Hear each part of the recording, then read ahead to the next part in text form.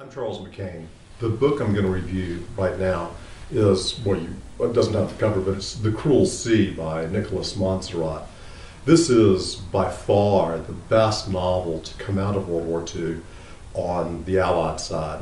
Nicholas Montserrat was an officer on several British Royal Navy convoy escorts in the North Atlantic, and that's what the novel is about. It's really just a slightly fictionalized memoir because all the characters are recognizable as real people.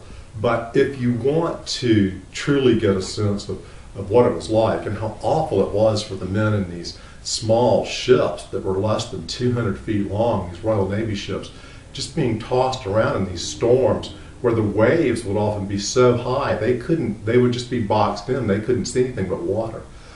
This is the classic novel of the North Atlantic of World War II. It gets a minimum of 5 stars. The Cruel Sea by Nicholas Montserrat. Absolutely the best novel about the Battle of the North Atlantic.